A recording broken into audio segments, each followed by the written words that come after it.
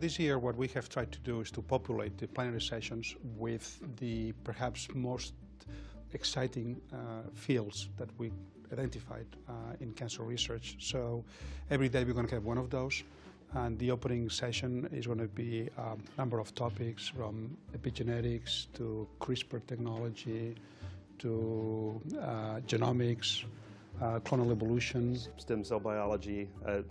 The opening session is really a must attend. It's some of the leaders in the field in all of these areas that Jose is talking about.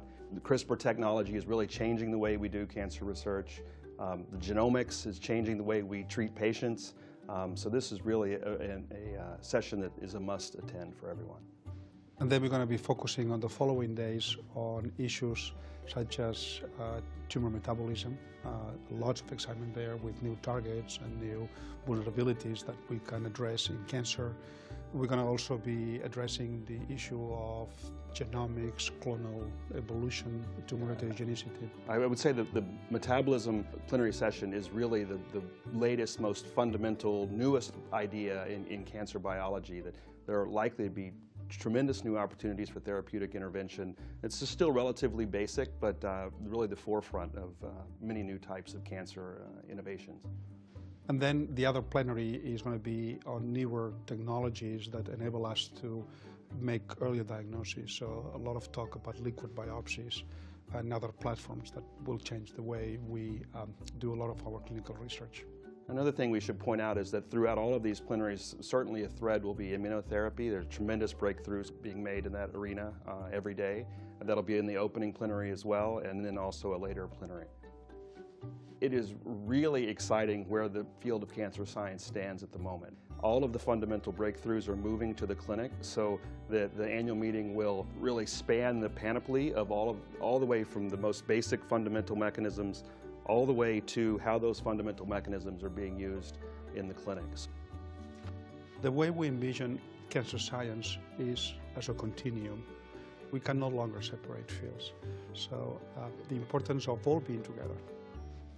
Clinicians need to understand the most deep basic science, because that basic science could be only a few years or a few months away from having real implications to patient care, and vice versa. No longer can basic science be away from patients, right? Some of the best basic science is basically coming from observations in patients in the clinic. So therefore, if we agree on the concept that there is a single cancer science community, that provides a strong rationale for everybody being together and everybody learning from each other. And that's why we are making the point that the plenary sessions will have no other competing sessions. It's going to be like a gathering, like a get-together moment for the whole community every day.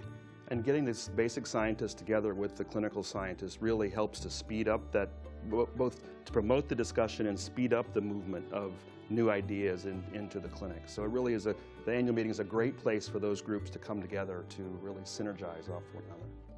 So last year we experimented with a new concept, and that was the closing plenary session. And the idea was to have a summary of the highlights of the meeting being presented in just one session. And we had no idea whether this was going to work or not, and whether people were going to be engaged or not in this. To our surprise, we had standing room only. It was over 3,000 people that were in that room, and it was incredibly successful. We received a lot of good feedback. So this year we have decided to do it again, and the idea is to have a session that provides an overview, a summary of all the highlights of the annual meeting.